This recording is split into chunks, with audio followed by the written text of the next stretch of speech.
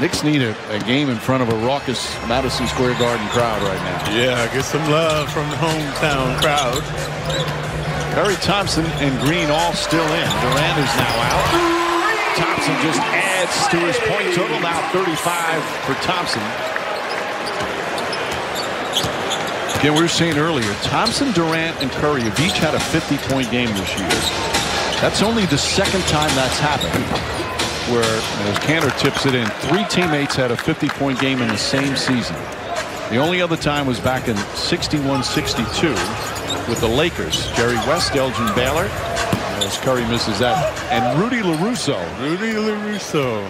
Yep. And here's my trivia fact on Rudy LaRusso. He one time had a cameo role in a hit TV show, Gilligan's Island. They're still looking for him. There's your bit of useless information for the night. McKinney misfires. I never missed an episode of Gilligan's Island. Yeah, it was entertaining.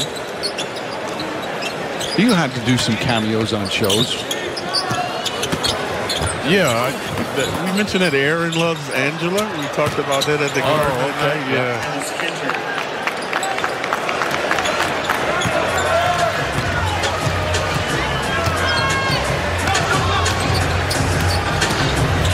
As Thompson again knocks down another. Lonzo Trier, see a little frustration on his face. Thompson 38 points. That's his 6th three-pointer. I'm still surprised the lineup that that Golden State has on the court with the score. Thompson for 3. Klay Thompson lighting it up. 41 points for Thompson. That's his 6th three-pointer. Obviously, they're going to give it to Thompson. Curry for 3. And just highlight Thompson again.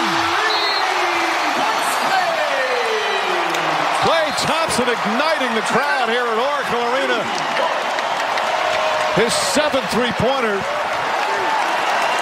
And the crowd in a frenzy with his eruption. He had 14 threes earlier this season to set an NBA record for most threes in a game.